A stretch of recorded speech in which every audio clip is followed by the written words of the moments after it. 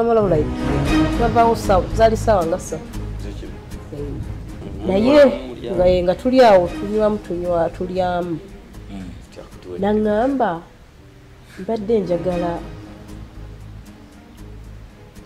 tugendeko mu kyalo election zikola ki zigenda kuyingirawo ate sasala famire yange election zisange muki mu kibuga ensasagge bwegwawo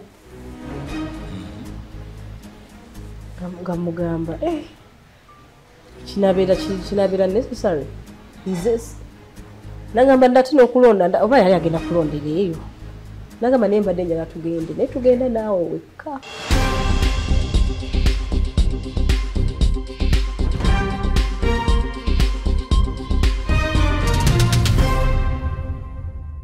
The Investigator Online TV. Like, share, and subscribe. Welcome to the 9th episode of our Homeless Edition, featuring Omuchala Atatera Kulabika, stronger than ice, cooler than fire.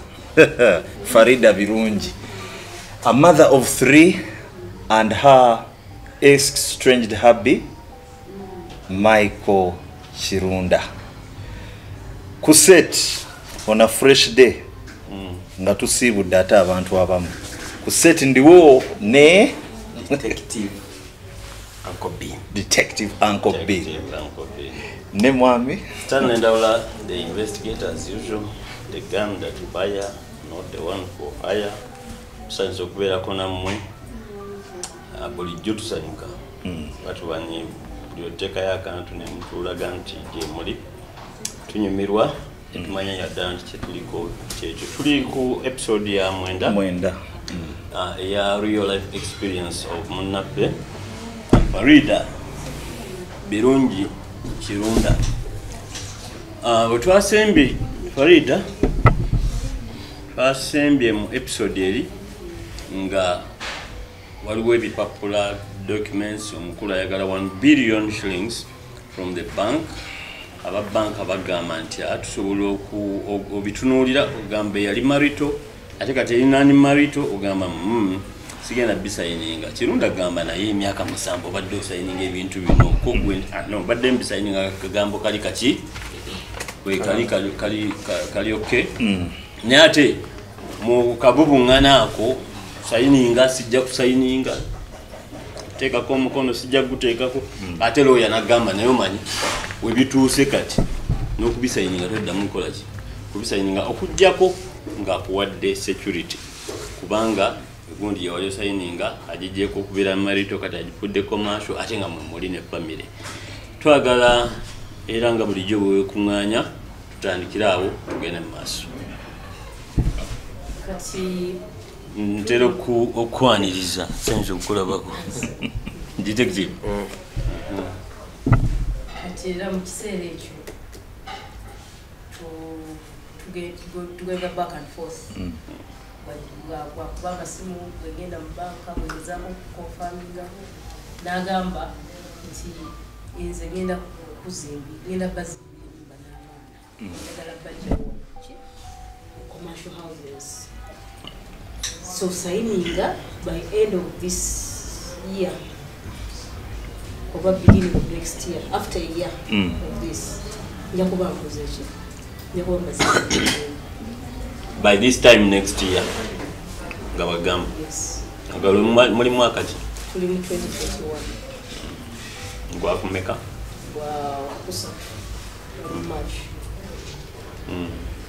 Ngenda nebuza ko lawyer ngamba. Sinzira ku behavior y'omusajja oyo leze bakelewa abatusiza statement says kugenda kusayininga tuna security tugenda okukola bw'aba agamba nti yeyamye okuzimba ennyumba. You cannot just take words. Muyina buligimu muyina title land. Sharing that you jointly owned. Yes. Mujakolachi ajikuwenga security assigning transfer forms ajikuwenga security till case azimbye nyumba eno ojja muddiza 50%. Bw'aba tazimbye ennyumba ogenda sigala full ownership ate ng'osigadde ne muki ne mu nnyumba yabwe n'abaana. Eyo looya yali looya wo oba famire looya? Yali looya wange. Gwe nga gwe. Nga tugezaako omugamba ebintu ebyo naye nga tawuliriza. Nasooka n'asirikamu ndowooza for like 2 days agezesa. Nga deadline yamwe teyita? Deadline eyitiddeko ddala. Oba mwali mugenda wa mu Easter? Ng'amala akubira sister. Yali akugambye nti ajja kufuna omukyalo omulala sayininga ekyagaana. Kyagaana. Era wali bwe yafuluma n'empapula shortly after yakomawo n'akola ki? Meet and boss. Kati Logan amala okuŋŋamba okumpa advice eyo. Wayitawo akaseera nga Mike akubira sister we esamale. Ng'amugamba banka egenda kutwala ebintu byange, egenda kutwala property yange.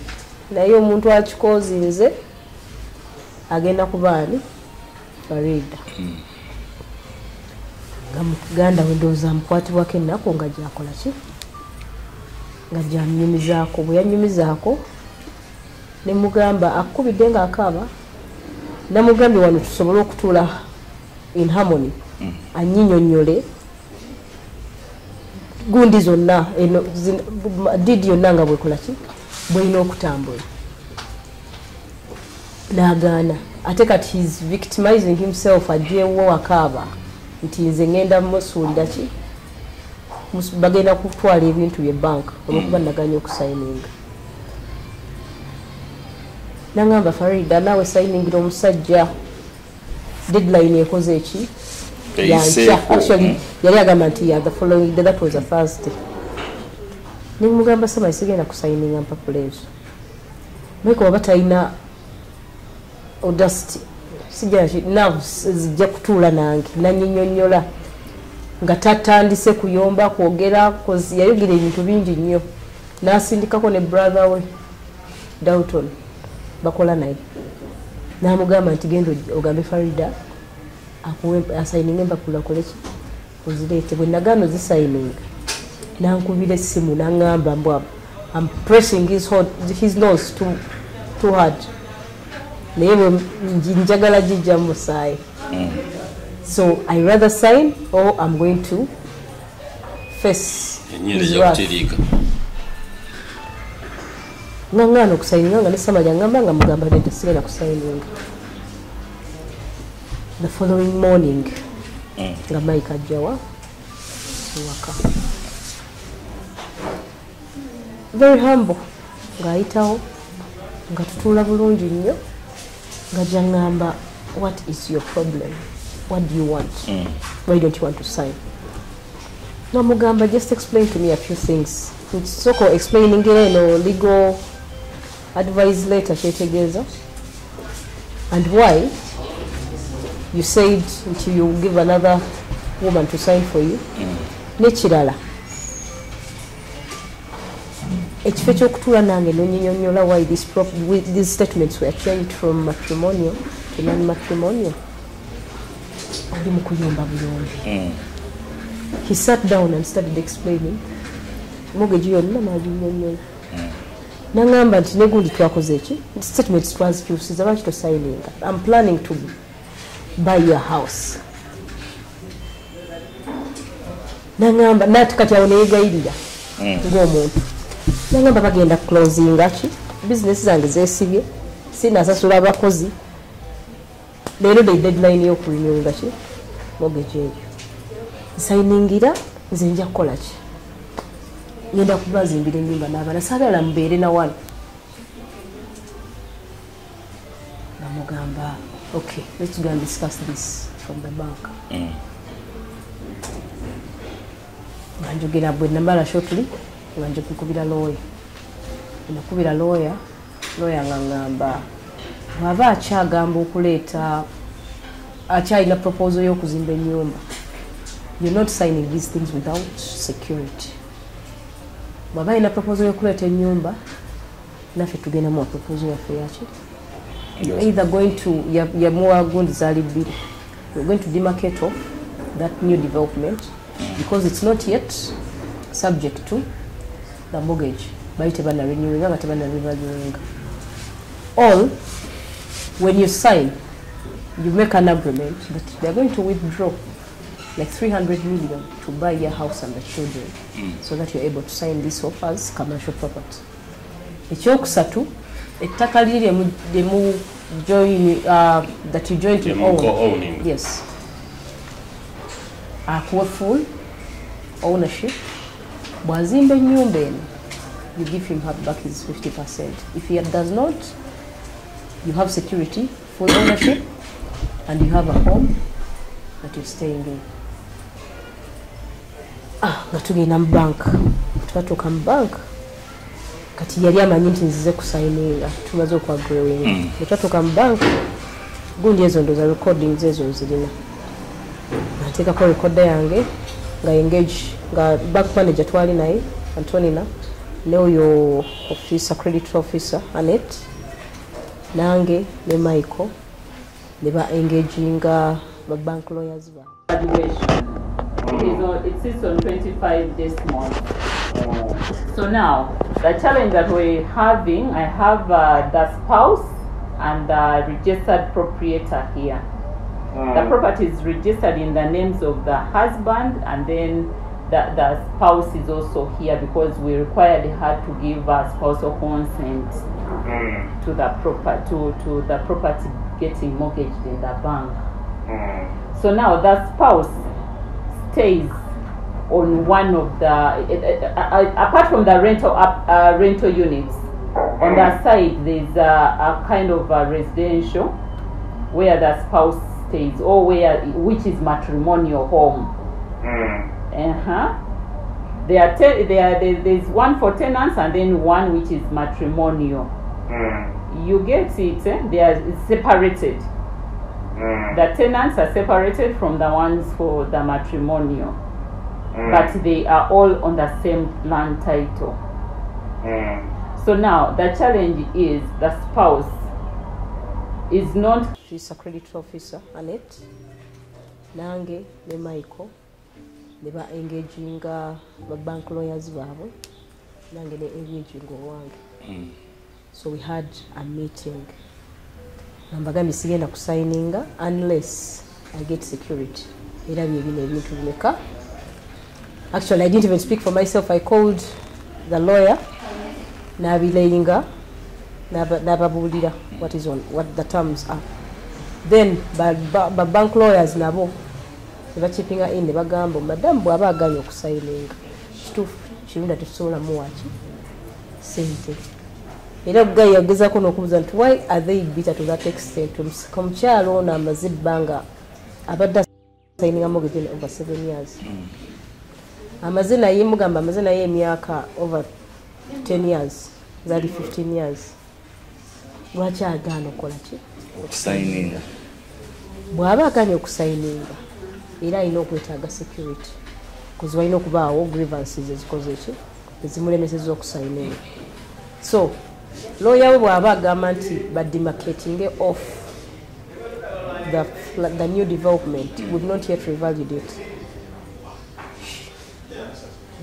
The law and the bank can authorize that. Mike awuliriza bulungi nnyo ng'agamba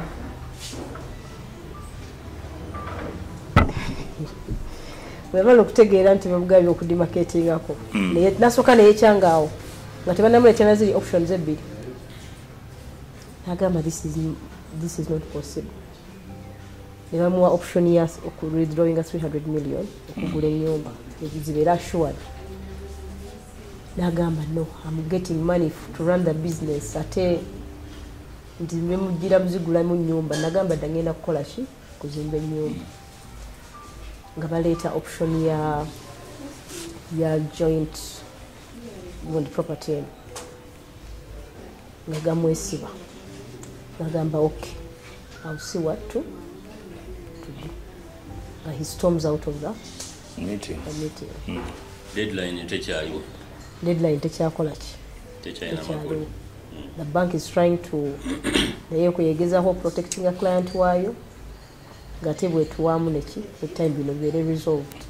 And I had to go and open up to the bank manager nemubuulira exactly what this is. Yes, buli kimu nakimubuulira. So that evening natandika okukubira abantu amasimu baganda be mikwano gye ndoze njagala kubba ki bintu bye property ng'akyali mulamu kumulemesa na ssente kulwaninga business. Yes, era bagenda kutwala ebintu bye lwani Farida. So the following morning, he managed to communicate with the bank. Netuddayo. Bwetwaddayo n'agamba ababanka yabakubira sigenda kukkiriza kola ki ku demarketing of property. Sigenda kusobola ku withdrawing of 300 million already ndimu overdraft 300 million. It's okay tugende neki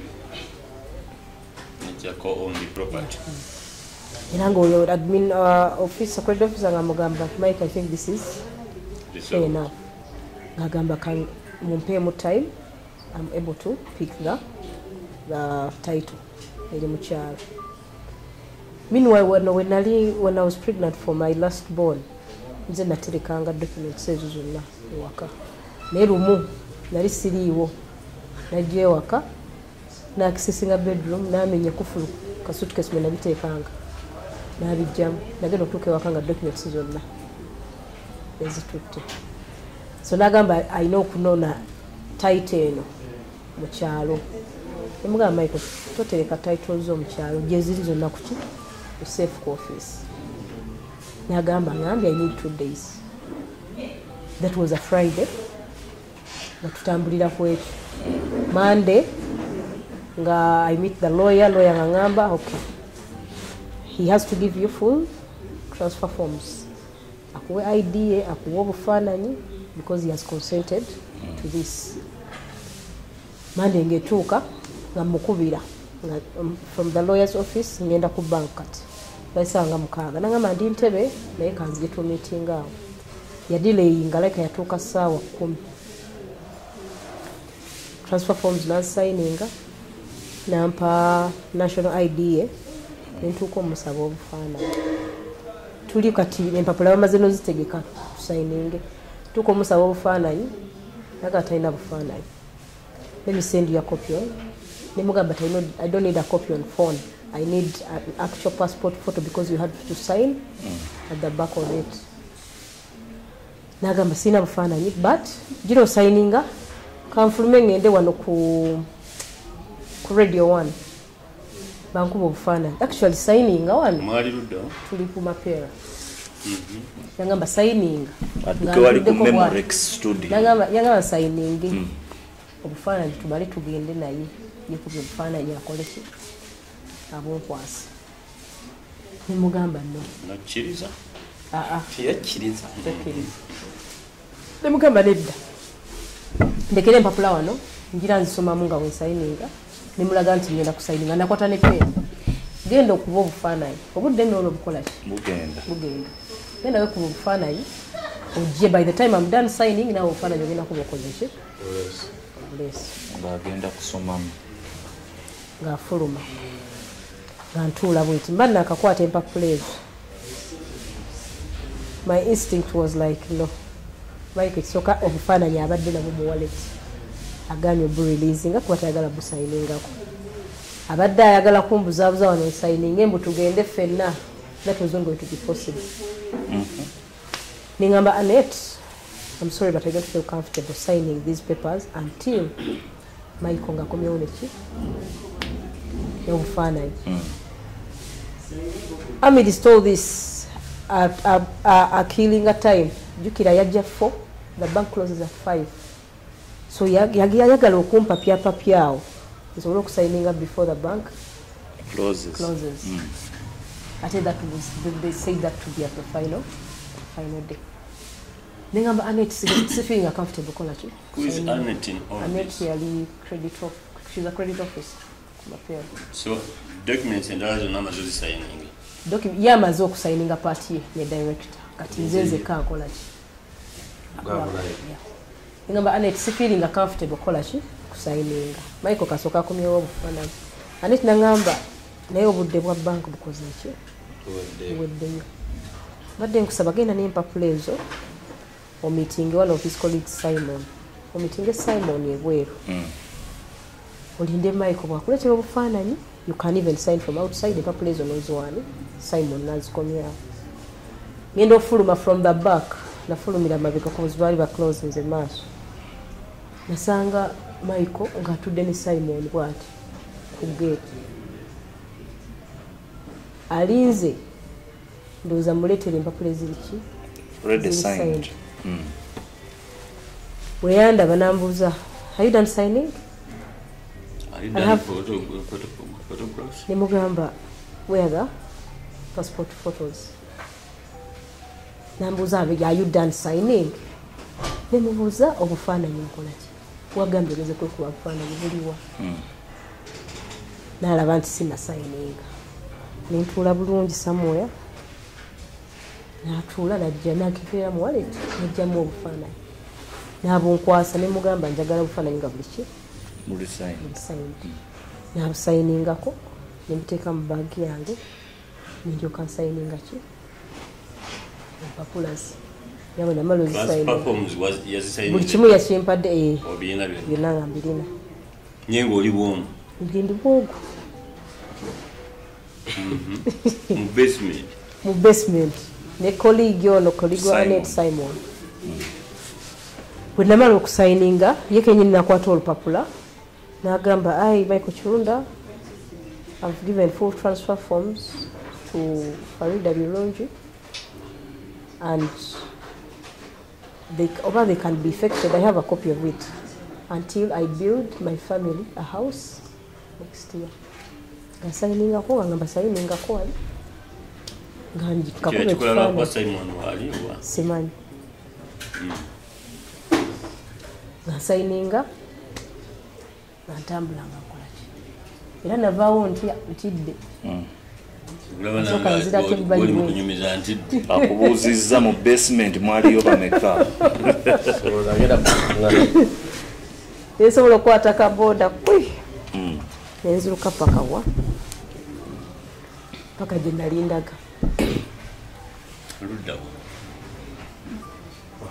waka nga tajja kusangayo documents wazitwala paka waka documents sazitwala paka waka kuolwo nako mukwano gwange nalinako mukwano gwange nzirika bwe namala nenkola ki ndikwasa looyo so olunaku ne luziba nga luwedde inagudi mana kati awo buli omu natandika okukola ki kulivunda bulamu bwe era teyaddamu ndooza kwogera nange okubonyabonya kuba nali maze okukola ki okusayininga odde okuddamu leeta akameeza wayitawo ebyo kuba kuwaliwo jukira waliwo omwana ono owa 5 years naye nga tajjaawo nga we don't talk at all era ye buli olabeeranga mu mbeera bwetyo ebyakameeza so shortly after that nga nkubira essimu nga ŋŋamba njagala kumpa bisumuluzo bya nnyumba zange ze naterekanga ebisumuluzo nga mubuuza ebisumuluzo by'ennyumba okola ki obyagaza ki ti nkugambye njagala kumpa ebisumuluzo byaki bya nnyumba zange nemugamba Michael tekimakinga sense kuwa bisumuluzo bino ebisumuluzo wano wembadde ensula waliwo nebugunja nenyumba endala nga byonna nze nkola wobadde osula what do you mean kulambira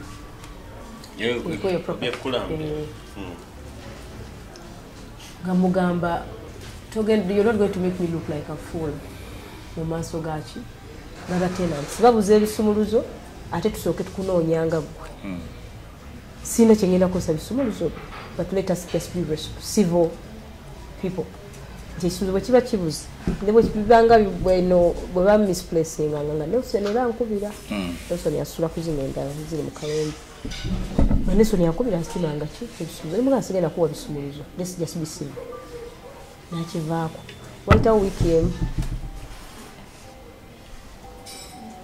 nakubira Nelson nampeereza message naŋŋamba nakusaba ebisuuzo byange n'obiremera kati waliwo tenanti abuzizaaki ebisumuluzo nga mubuuza tenanti ki kuba ku nnyumba kwensuula tekuli ayinaki tewali ayina buzibu nga ngamba kuzina ezeeno waggulu ennyumba z'owaggulu natuuka Nelson nga olumu ajja mu kiro bano babuziza ebisumuluzo ebisumuluzo ebyo nembikwata nembiwa Nelson kati yali takola ki yali takimanyi nga ngamba nedda ku nnyumba zeeno nga mugamba ye oyagala ebisumuluzo by'ennyumba zeeno waggulu emugamba I've communicated naye sirabawo ki sirabawo omuntu abukoze eki abuziza ebisumuluzo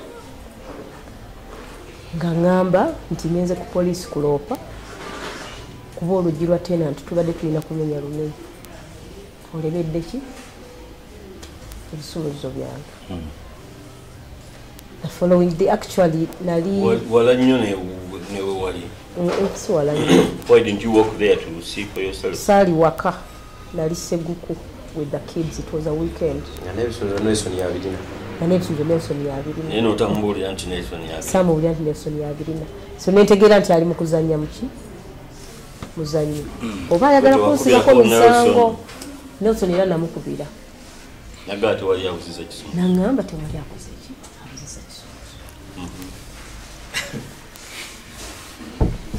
bad man around. The following day ate gye nali Seguku nga nzija nziruka manyi bansibyeko ki omusango ate kudda ku poliisi nange kuwaaki statement yange nga mala nzirayo waka teyaddamu byogerako kozi namweza message nemugamba nali nyina ogenda ku poliisi yakuwaabira kituufu teyampaabira yali yagala kundisorganizinga kati gwe statement wawandika leero when nagenda I had to report this behavior kuba yamaze okuwoninga nti ngenda mulopa ku poliisi nti oluggi lw'omupangisa he's capable okulumenya najja n'agamba nti namumya ebisumuluzo bye so I had again to go to police okuteekayo so later nema nemuweereza message the following morning nemugamba stop with your lies empty lies wabadde onimbira ki nti there was a tenant abuziza ebisumuluzo nga ate tewakola ki didn't speak about it nasirika so ogwo mwaka netugutambuza bwe gutyo April, May, June, I think July. Was it July or August? Nebaddamu ne bakola ki baddamu ne batuuka bagalwangwa mukaaga 2021 bona kwe bagala olwakutaano Saturday nefuna accident eyamakula kisirani bantu beera kusesikueya so netubeera mubeera bwetyo nga tetwogera abaana bali basobola Alison yali azeeyo ku ssomero n'akomawo waka namupiikinga n'akomawo lindako ebintu nga byerabirwa biri abiri mugumu baddamu ne batusiba complete eyasembayo batugana lwakutaano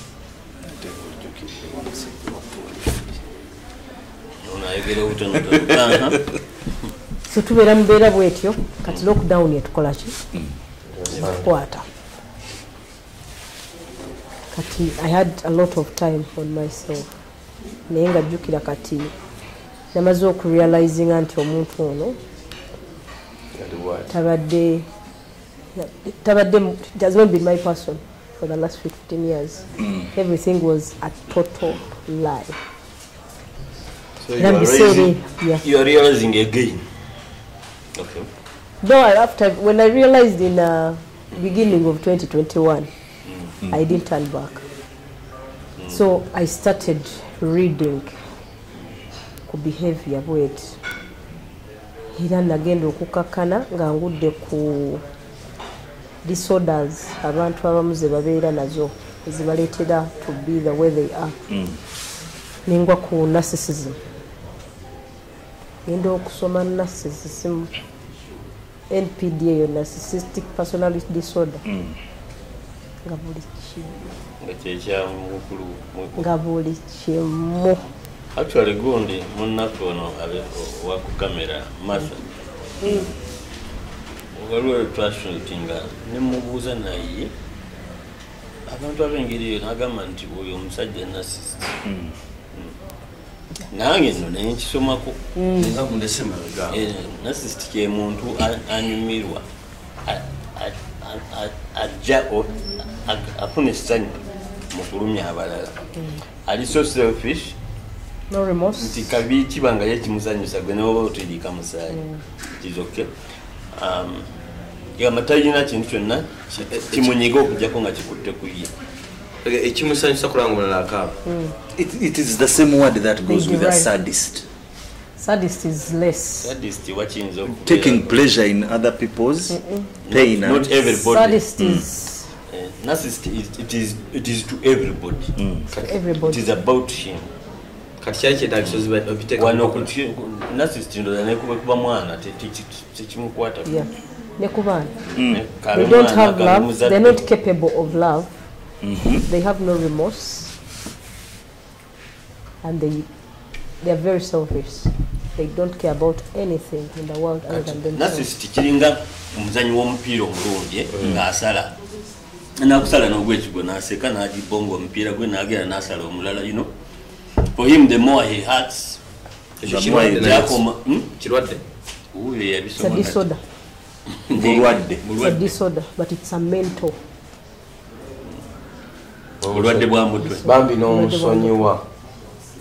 Kubye yali akola. Kubanga ali walikiraba kyamukozesa nga bino is a necessaryism. Farida tugende mu maaso bino ebyabiri. Farida tuleke. So Malo, I come to this realization. Because a time where I was pulling myself out of a very, very dark place. No self-realization. My starting to treat my anxieties and my post-trauma. Ngende okusoma condition yeni. My entire life with Michael has been a lie. So now how do I pick myself up and start? That's when I started to realize who I am. Intandiko okusoma. Actually nakolayo ka short course mo lockdown yeyo. It is called neuro-linguistic programming. It's how to reprogram your brain. To reprogram? Yeah. Your brain. Nasoma ka short course ako. Nenkola ki? Nizaako. Ewezengulu. Nenefune self-help, healing out of this trauma, trying to move on and to entirely see how I can detach from this person. Yes, we have the kids.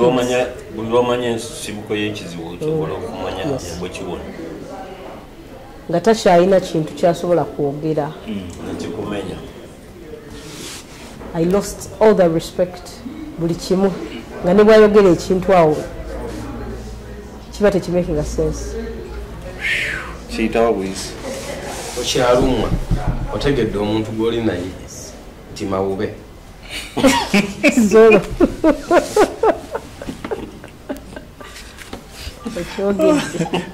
Akyogedde. Akitadde in brief. Oba tokyanyiika. Omuntu yeekola okusolosolo nga tonnategeera kyali. Bw'otegeera kyali oba tokyanyiika. Oba onoonya gundi. You have to figure out a way out. Kivuddemu atya. Gye neeyongera obisomako nga most of the people who have gone through such, either majority are mentally ill,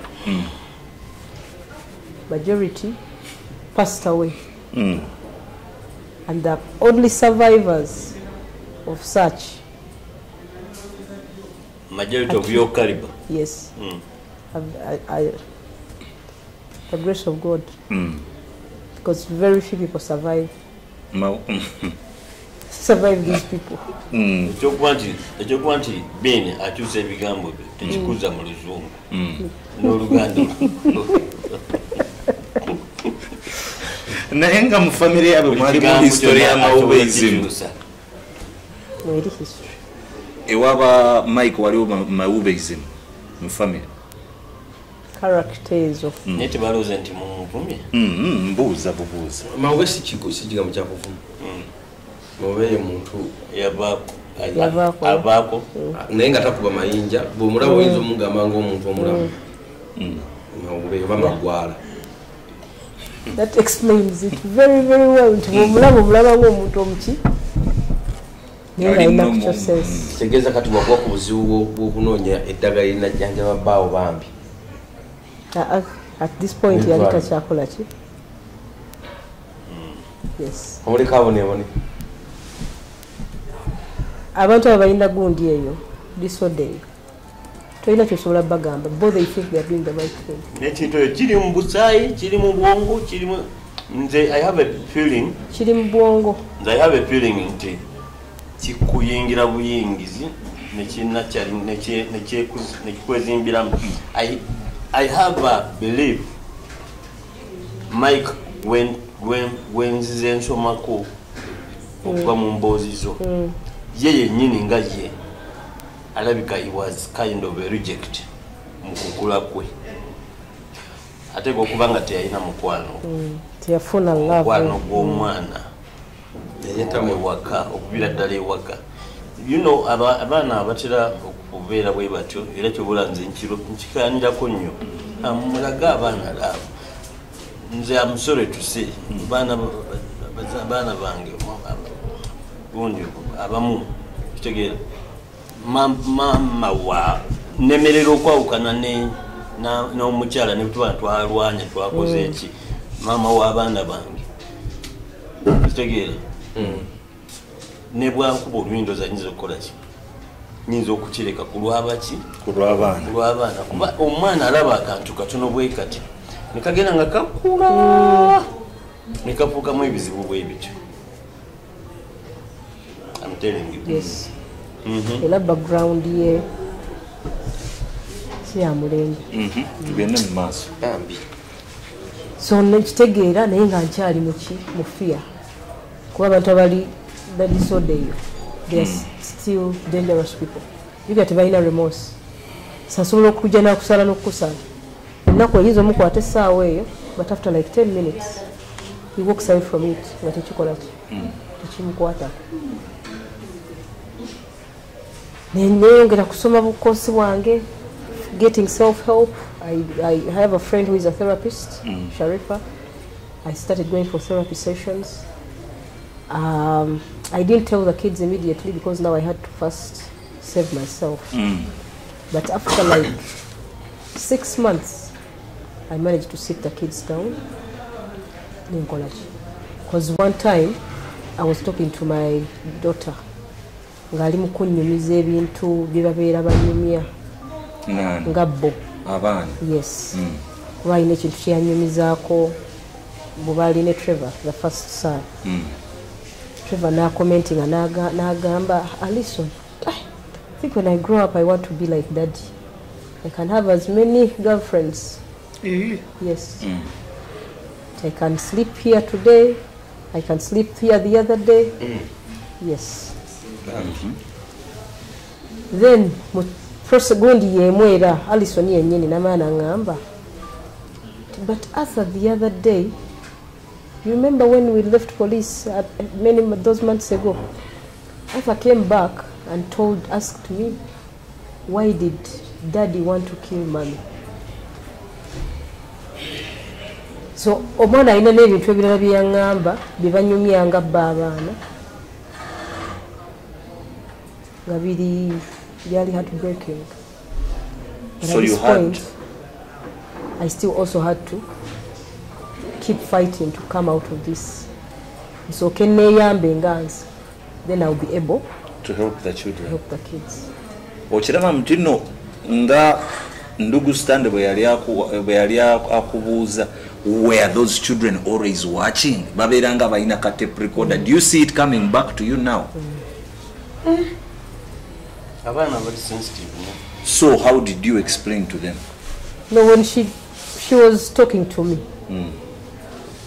Anyumiza emboozi ze bakola ki zibanyumyanga bo ate mu period yeyo my first daughter yandabanga because nafunanga ezo headaches ezajjanga nezibeera on and off ngatuuka nagamba but mommy I think you're too stressed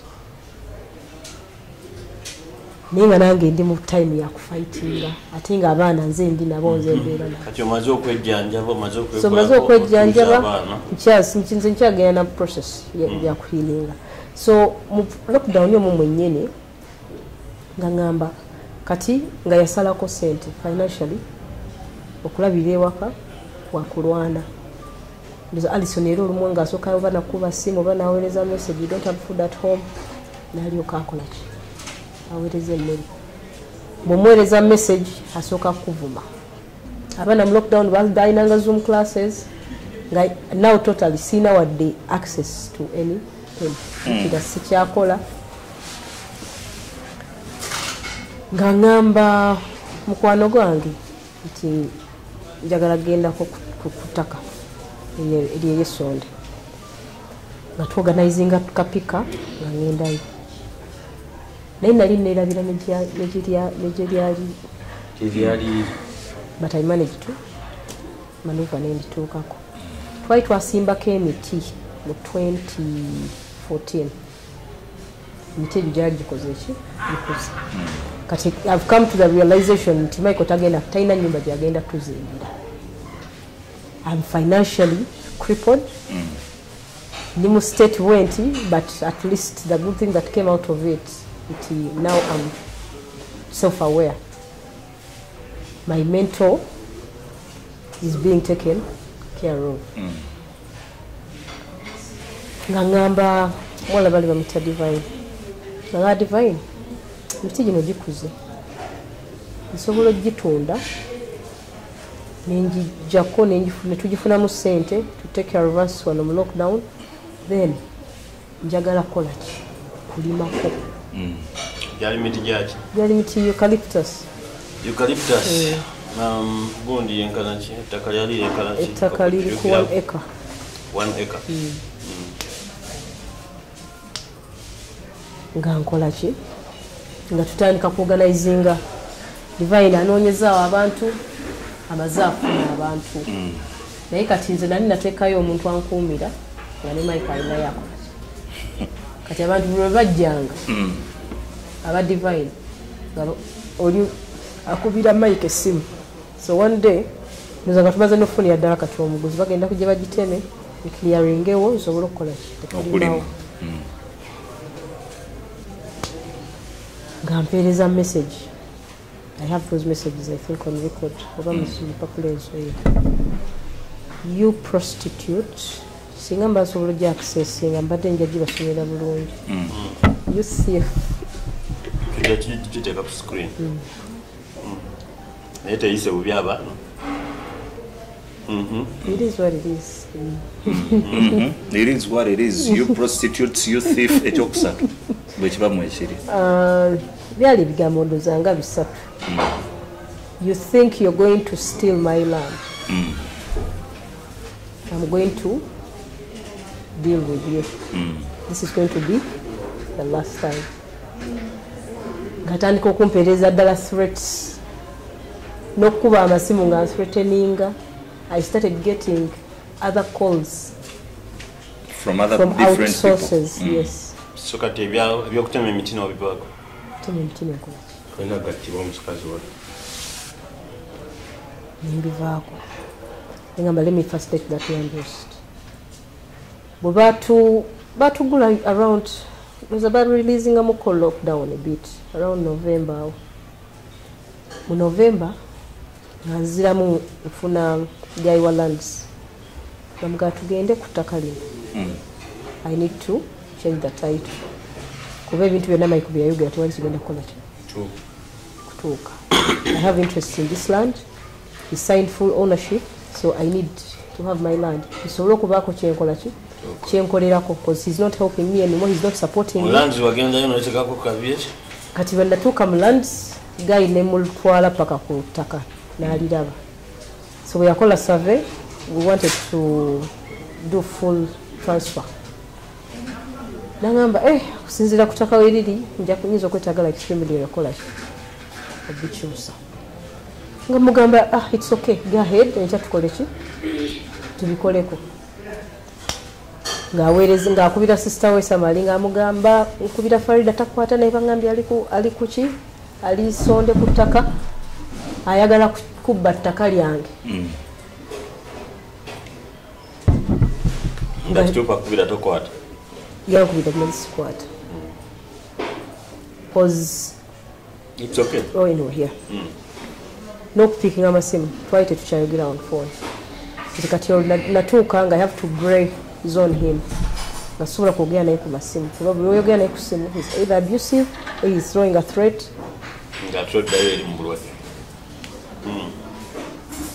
So ngambala mpeereza message embi nnyo ng'era threateninga anvuma very abusive. The following morning ngagayi walands ankubira ngamba bannange omusajja wo nga mubi nnyo egundi ettaka yayitaddeko kabineti. Wali tewateekako? Saateekako.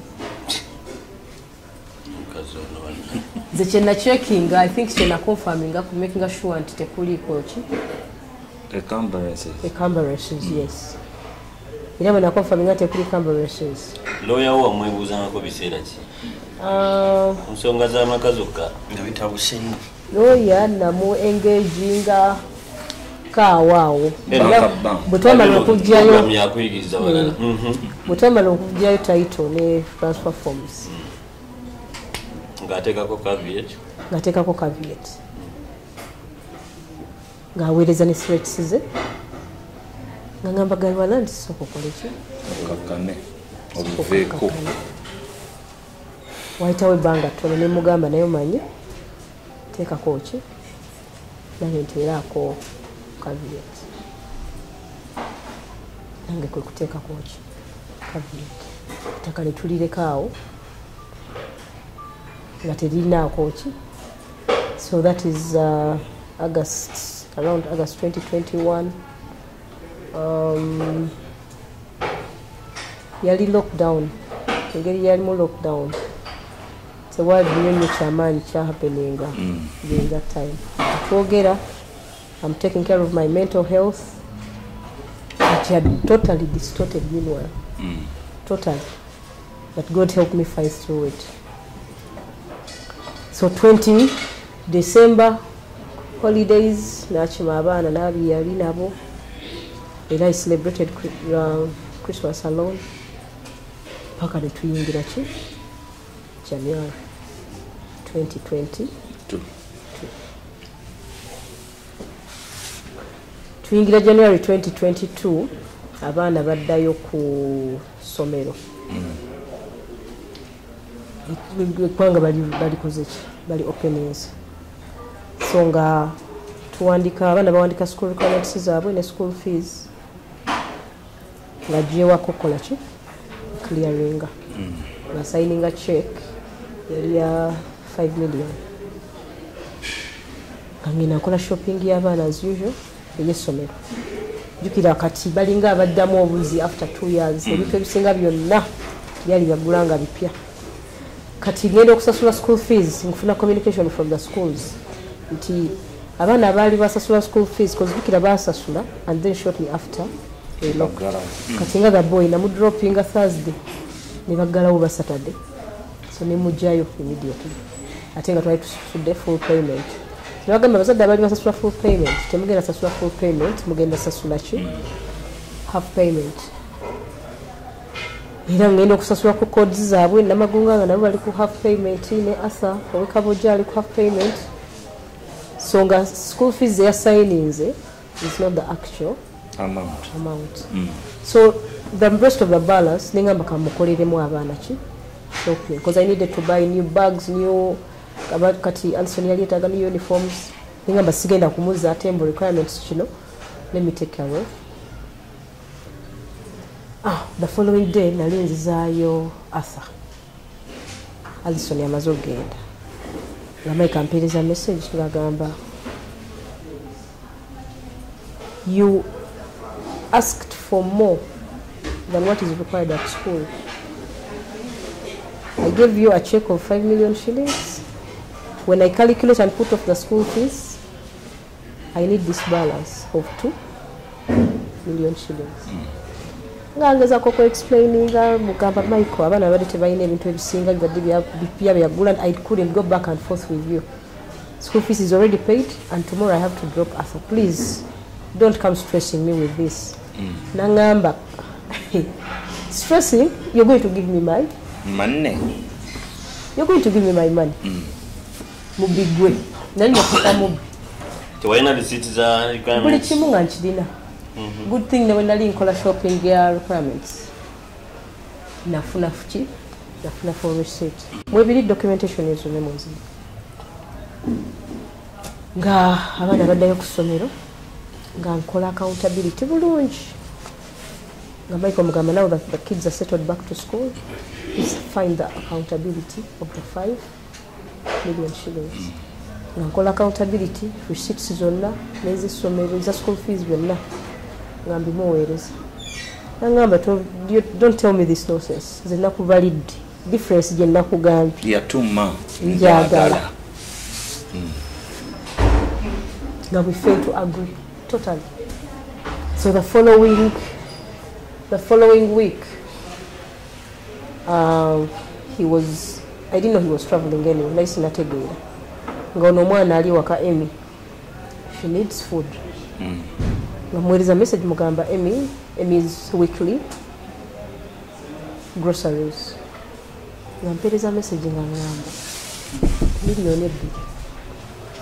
Bwenzibalaabalamu wano zikuliisa ziriisa oyo omwana kuba gwe sikyakuliisa ziriisa oyo omwana for the rest of the yeah.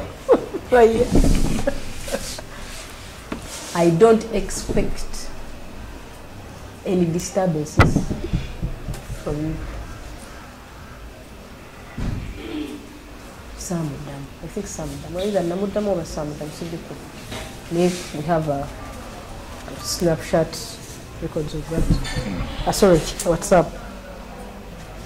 Nga waitawo nga week says of bit nga Mike aganye kola. Jukira sina waddi. Nigiriza obusente obutonotono ebikwalya nafunange. After the second week ngaganye ku providing nengende wa chairman. Ngende wa chairman nga munyonyola ensonga agagamba kitsoke ngenda communicating naye. Ngezaako omukubira. Enamba etugamba he's not in the country. Chairman nga amala mpeereza messages zamuweereza. That thief, that prostitute. Chairman asoma oluzungu. 2 million shillings from me. We Kampala. Hey. Stole 2 million shillings. I don't have anything to give the child. Let her use that money. Chairman yangamba, musajja nga ali abusive nnyo. Chenye amagezi genda okuwa genda ku police. Police yemweyo. Aliwa customer. Alipate kuwa ngenda ku police. Nga nnyonnyolamu office oyo bamitabo. Namunnyonnyolamu nga ngamba kati kesi gyogenda oteekawo is family neglect. Child, yeah. Child neglect. Nankola statements zange nga mpa reference nga mbimuweereza Michael ngagamba no abo yamukubira abo nga mugamba omukyala ze wanna kino namugamba I've traveled out of the country today. Who is Abo? Abo is a police officer. Nga bwebaba kusimu abo nangamba I'm going to write a letter batumusamoninga agambye akumawo after 2 weeks. And after 2 weeks, later you come summoning and I have a copy of it. After 2 weeks, like akoma, we akoma o. Yali agambye abo wanakoma o, he will communicate to abo and the chairman. Yakomyewo. We akoma o, yaita mbuyisi paka o. Kamukyalo. So mbandi awo, one of our people ngangamba Mike yakomawo 2 days ago. Ali mukyalo. Ali mukyalo. Nankubira abonga mugamba Michael is in the country. He's back. Atemo try to summon for this date. But he's trying to show that he is not here. Abonga kolachi. Abonga angamba what should we look for him and arrest him? Nemugamba no, that's not necessary. Ngangamba okay, you try to call him and you see if you can agree on what time you can meet him. I tried to call him, he didn't pick. Abona ngamba, let me keep trying him. Abona amukubira, nebankubira sawa ndizalinga munana. Abona ngamba, your husband is here. When you get time, jangu tule muchi. Songa ye.